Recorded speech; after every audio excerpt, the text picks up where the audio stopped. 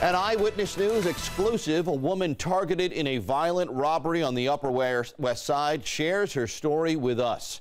She is bruised, but says her heartbreak is worse than her physical injuries because the thieves stole some priceless family mementos.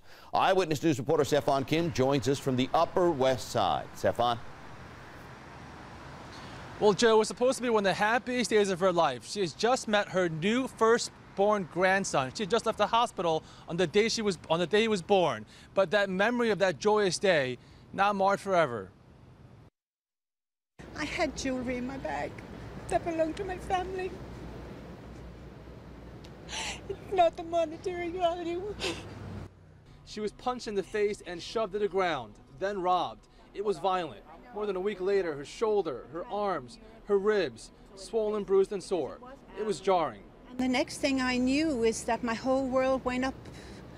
I didn't know what hit me. But in this exclusive interview, Kohlmann says it's not about her injuries or stolen phone or credit cards. Loved ones no longer with us. It's what they gave her in her bag that she fought so hard to hold on to. I had a ring that belonged to my mother-in-law, who was a Holocaust survivor, that had been buried. I had a diamond pendant my husband had given me.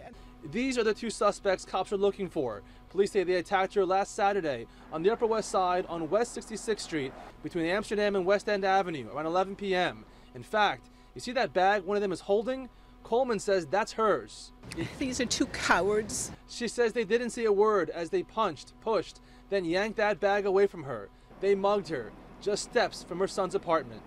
It's such a surreal feeling that you think you're dreaming and that you think you're going to wake up and everything's going to be okay. Please turn them in. I want my pieces back. And these two awful guys, they're horrible. Picking on me, I'm 69.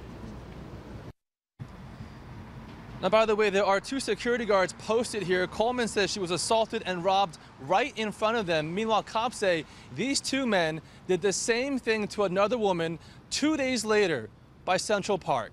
Reporting live on the Upper West Side, Stefan Kim, Channel 7, Eyewitness News.